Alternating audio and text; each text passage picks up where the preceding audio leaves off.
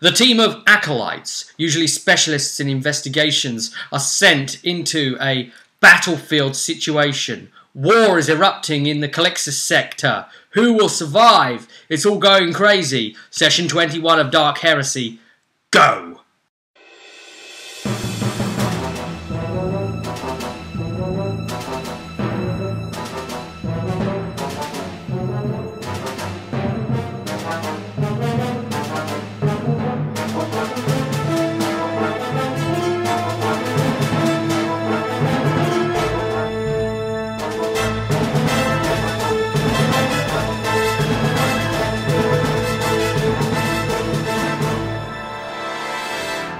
As we're on the part of almost not on who's surviving, we almost didn't. Well, we shouldn't really, because we are the guys dressed in the red t-shirts. Yeah.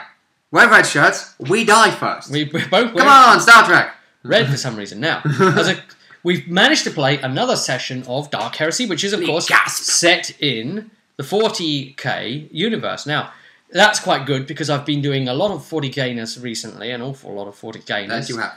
Been doing a lot of painting and getting into certain things. And just to give you an indication, I just fancied doing this. Sometimes you just have to go with what inspires you, don't you? And like go for like the modelling project or whatever. So let's just kick things off and see if any of you can guess what it is I've been painting based on my paint wipe rag. Okay, this has got an accumulative number of colours from the last, say, 4 paint sessions. Right, so look at these colours. They all look blue, don't they? They do, don't they? They do it like this. See if you can guess what I've been painting. Box or boxes. What force, what army I've been painting based on those colours. That's your mission. Well, my guess is orcs, because that's what you play.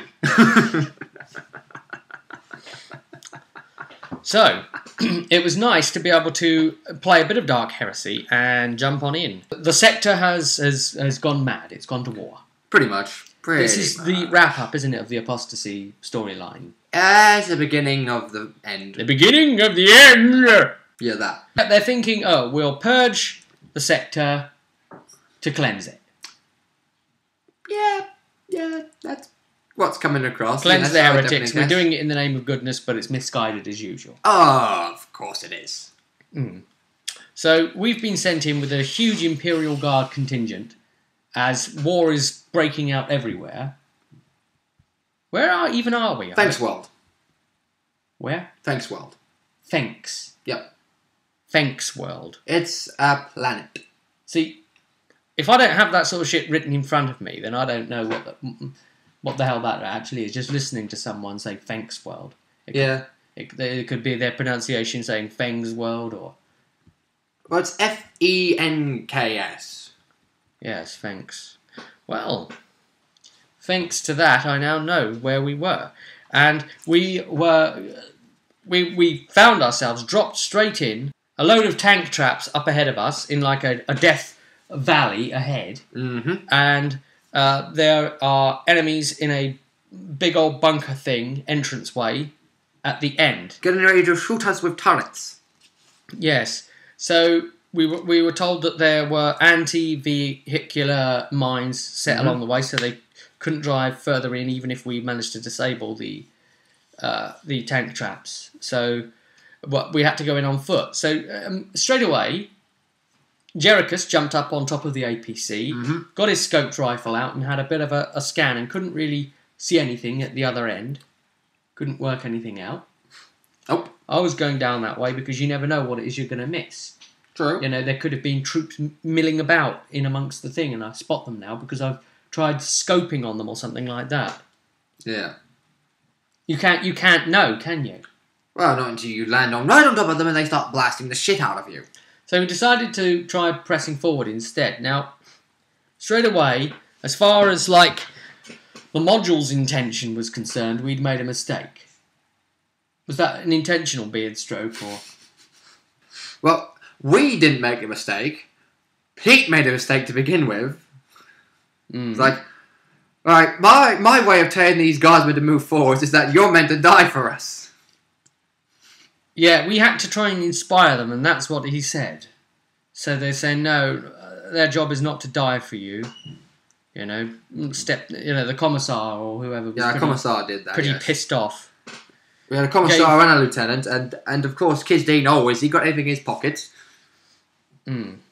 Craig's reaction, nothing for you. He hasn't got anything in his pockets. Yeah. Now you see, that's not you stifling his RP this time. Craig's the GM now. If he's dissatisfied, this is out of your hands now. Yeah. This particular point is, why would a guardsman be carrying around anything in his pockets? I would have probably lolled it up and made it a letter from home, or a leave of medical clearance, and he can only get his shore leave with proof of it, or something stupid like that. Maybe just something idiotic. Yeah, maybe a shopping list. I don't know. Yeah, a shopping list of what bullets to buy.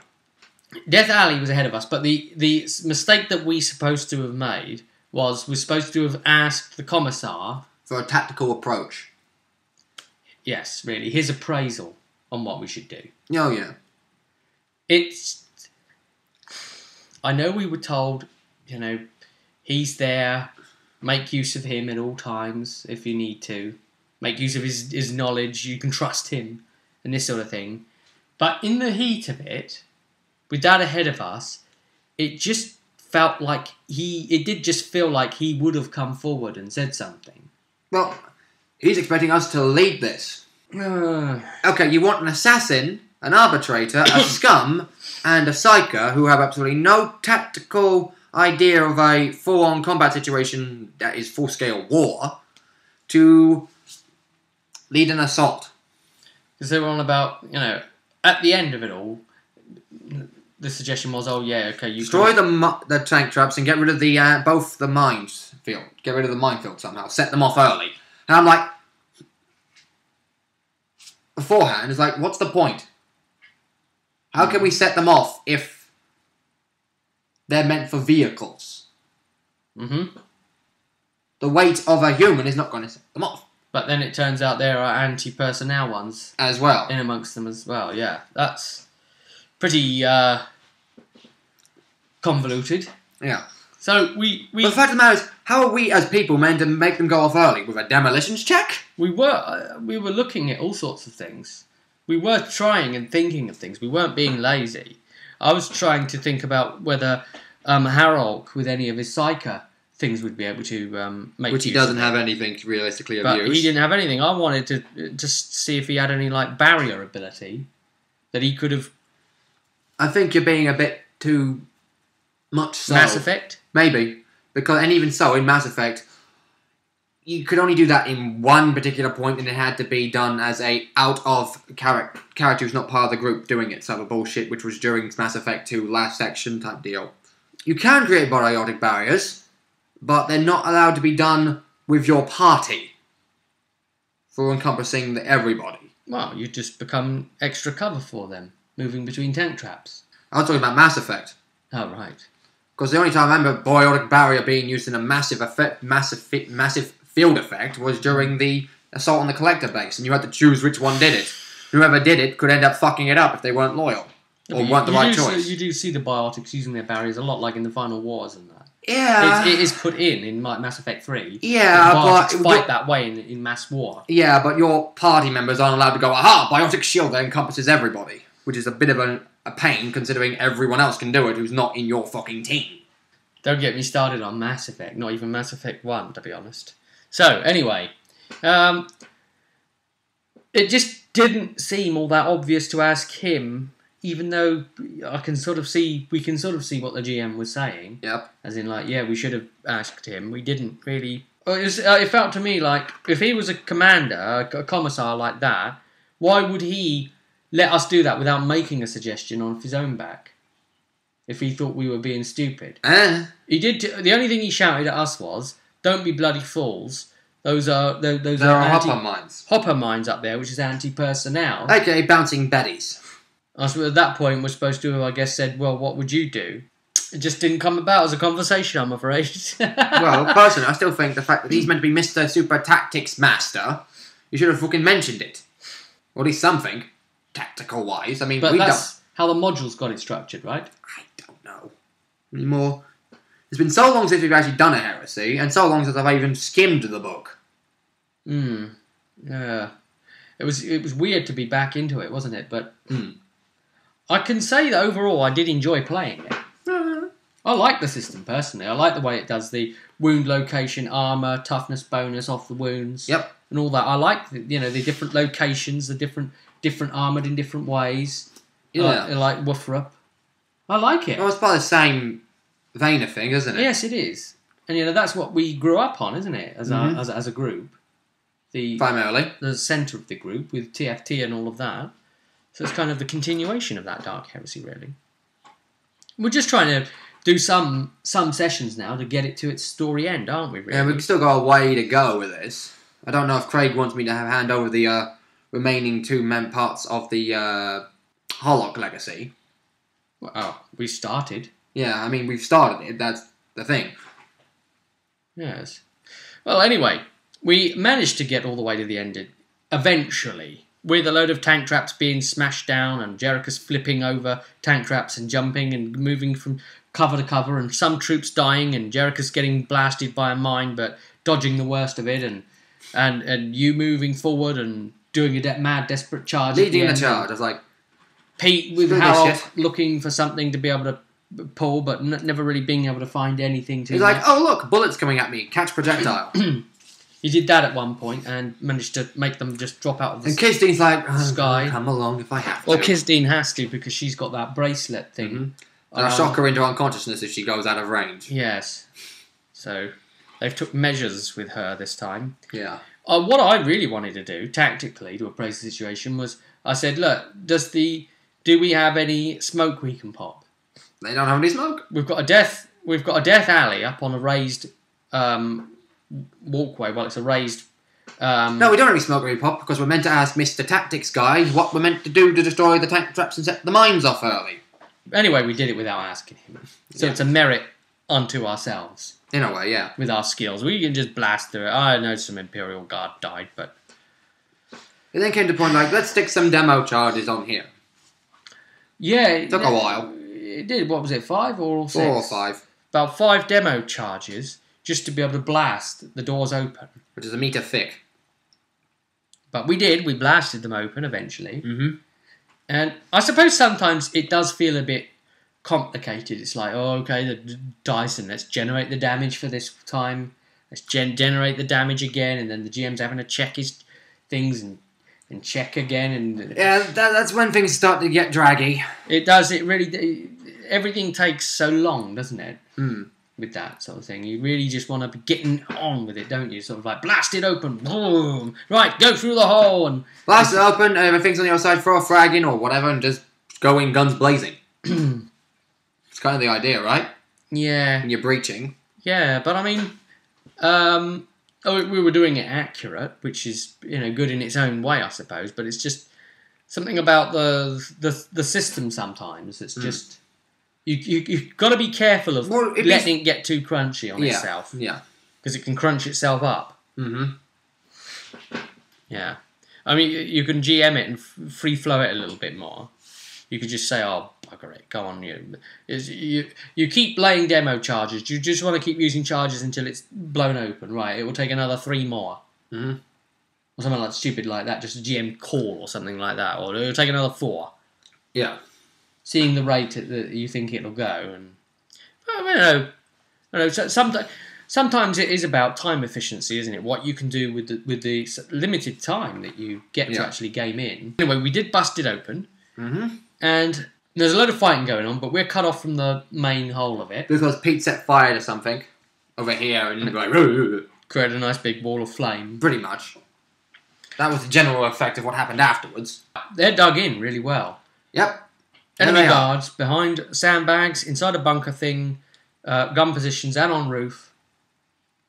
And there's a, what is it, Valkyrie? Valkyrie hangar, yeah. Hangar on the other side.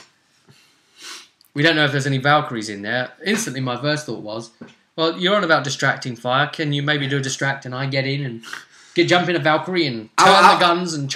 I basically was like Anakin Skywalker in Phantom Menace. You remember when he boarded the droid ship? Yeah. Like, R2, we need to start back up again. Come on, hurry up. Yeah. Basically, I was like, oh, you want a distraction? Fine. I'll just run out there and go, look at me, I'm a distraction. David Tennant style with Doctor Who. But you see, that to me, that's action hero-y, isn't it? Some grand... That's what you get given fate points for, isn't it? Yeah. So you can pull crazy manoeuvres. Mm-hmm. And that is nice. A fate point system is good because it does encourage you to be bold. Yeah. Act heroic. I'll argue that, that you want that, don't you, to entertain your GM. We were moving into the courtyard area, or whatever this place is in this bunker. Debris all around. And getting shot at as we're trying to progress. Vehicles, bits of stuff. Yeah. We're pushing forward, taking fire. We counter-fire, push back to the position. A good firefight, going back and forth. I'm behind a piece of debris. I'm like, I got my guns pointed at these guys. Let's shoot them. I'll just pretty much keep full autoing and wearing them down and taking a few out from full autoing and full autoing again. Fire selector. Oh, I've got another clip loaded in that one. I had shots bouncing off my armour, and then I selector. I had shots bouncing off my armour, and then I ended up taking a shot that went... Yeah. That was close. That could have killed me. Yeah. And Pete almost got possessed. Yeah. He's funny, isn't he? Even with his psycho, he's, it's unstable. It was like, okay, he basically did like 3 psychic phenomena in a row on 3 separate rolls. And the last one, he rolled so high, it went on to the table above Perils of the Warp. And then he rolled high again, and he would have become possessed by something. Which means we probably would have to turn around and start shooting him after this combat if the guys were done. Minus 30 test, wasn't it? Yes, and he passed by 1 degree. He's got fucking lucky. He did gain like 20-odd corruption points, however. And mutated a bit. He's mutated. He's like, I am a psyker, but I'm a slightly muscular psyker now. He's gone brutish. Yeah. I've got punching you with toughness and stuff. Strength 10%, and toughness 10%, and minus something agility. Well, at least it didn't come off his psycheriness. He's slower now. Yes. He was quite slow to begin with, but he's slower and even slower. Fun. I need to buy a helmet. I have no armor on my head. That's why I almost died this time. I took a righteous fury to the head. My toughness saved my life. Heck. You could have burnt a fate point. I had 6 health left at the end of it. Yeah. But then again, there's a whole critical table chart bull stuff that does like, oh wait, depending on how much damage you take on the critical table, depends on whether you're killed outright or you just take a knockout effect or of course, and bleed out effects or some shit. It gets cumulative, doesn't it? And then you see what happens. Yeah. Yeah. I mean, I could have had my head explode from the sheer heat blast. And everyone within range of me would have to dodge the flamingness of my head exploding. Flaming skull pieces. Yes. But if I had, then I'd have to burn a fate point, and I only have 1 left at that point, because I've got 2. Well, Jericho's has got about 5. Yeah. He's lucky, that bastard. No, he's just very good. He's that good. He rolled 0 whatever very multiple times today. 0 1. 0 4 and 0 1 again. Yeah. I managed a 0 1 as well today. Jeez, man. Not a girl in sight. That's the problem. I rolled 0 1. Yeah, no one heard it. They saw it. Nice firefight. They went down. In the end, they ran away. Yeah. Pete set fire to a bunch of them, and they were like, morale check, run away! And that was the end of it. So we can now proceed into the hangar. Or whatever the next part is. Or whatever that is, yeah. I'm assuming. Well, during this fight, we had someone shouting, needing reinforcements or some crap. I'm getting the feeling it was meant to be our guys. And they, basically, Imperial Guard can't do fuck without us. Even though they're the soldiers and we're not. Yup. Yeah. I was trying to say, yup. Yeah. Oh, it feels a bit moduly again, doesn't it? Yes, it does. A bit moduly. It does. We're in module territory here, I say. Oh, yes, gosh. yes, modules. Modules. It's a bit difficult running modules in general. Oh my, so it is. You've got to go with modules and say, right, edit, edit, edit, remove that, place this in here instead, edit, edit, edit, edit, edit. Right, that might actually work now. Now, it was about, what, 20 to 9 at this point? More or less. Pete would have to get down to the exit from where he was and then get to his bus stop, and it would take him about that amount of time to get to it. So we decided, we'll call it there. People wouldn't mind ending a bit early and that sort of thing. We'll push on next week. Although Jez's reaction is basically, before it starts is a good place to end. He doesn't like the percentile dice roll system. He says that the whole game is stacked against you. You're stacked to lose. We are normal humans. Normal humans aren't that great. No. And to be fair, our opposition are pretty poor. That too. Plus... So they're stacked to lose as well. If you don't build correctly in this way, in some fashion, it may be a bit meta for me saying this, but if you don't build to what your skills are, you're not going to do what you want to do. Example being, Kizdingix is now rank 7. She's taken no sound constitutions, which give you And I've taken every single bloody one I can. You can sometimes take multiples in one level, of like 2 or 3, depending on And she's got early teens. Right? Still. She's got basic starting wounds. Kizdine hasn't took any wound upgrades whatsoever. Nope. Her health upgrades. So... She dies fast. She does. Jerichus has taken dodge abilities, so he can dodge more and dodge better. Aside. He's taken what sound constitutions he can as well. Yes, He's increased his toughness and his agility to improve his damage reduction and his ability to dodge better. Agility 56. Exactly. I mean, I've maxed out my toughness. Ballistic 55. There you go. I've maxed out my toughness, probably maxed out my ballistic or near to it. I've put my agility up as best as I can. I've taken every sound constitution, and I've got 22 wounds. I don't have that many. Well, I'm an arbitrator. I get like 2 or 3 a rank. I mean, I got 18. Well, I get 2 or 3 a rank, and I'm rank 7. And I can still take and I haven't taken anything in rank 7, sound constitutions, and I've still got another 2 in rank 8, which means I can boost myself to 26.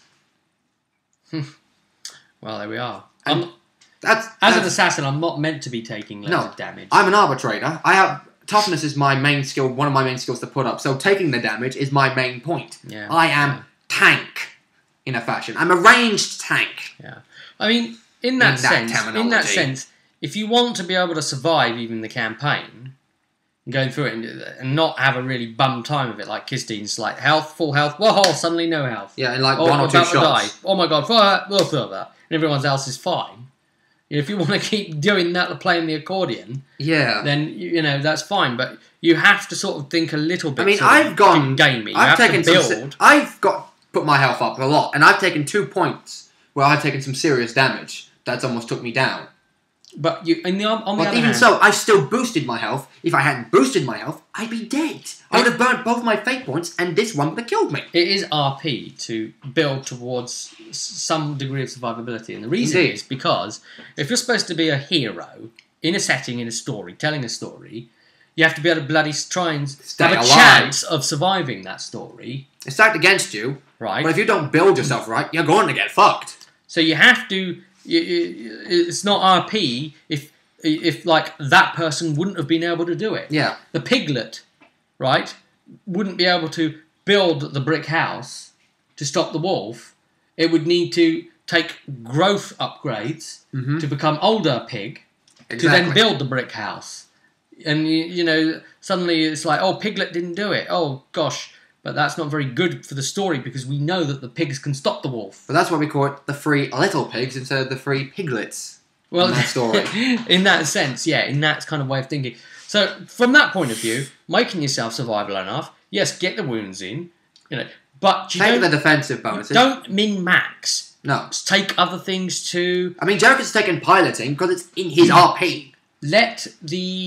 I've taken driving because, well, we've got a pilot. My guy, he's learnt how to drive. He's learnt how to drive these ground vehicles and these hover vehicles. That's his RP. He's a pistolier, so he's taken pistol upgrades only. He's taken no other gun styles. He's only taken pistol weapons and dual gunslinger abilities, so he can shoot things with his pistols. Jerichus is like, oh, I'm an assassin. Yeah, and you're a damn good one. He said, yeah, but if you think I'm a good assassin, you should see how good I am as a pilot. Exactly.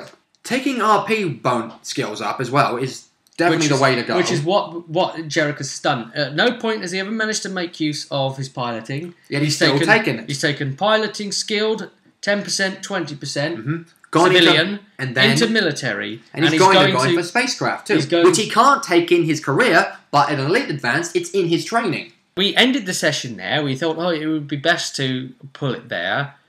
It's a good place. We wouldn't be able to get the next thing done in time before everyone needs to leave, so we'll just call it there. So that's where we're up to, guys. But hey, it's another piece of Heresy. It's another piece of Heresy action. Yeah. In the can. It's done. We'll leave it there, guys. And we'll continue on with that next of the week of. And until such time, I'll see you at the table.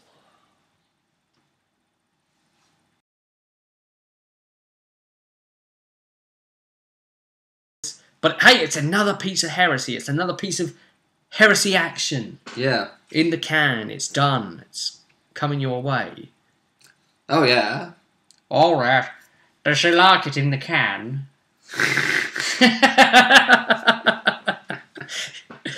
Oh, dear.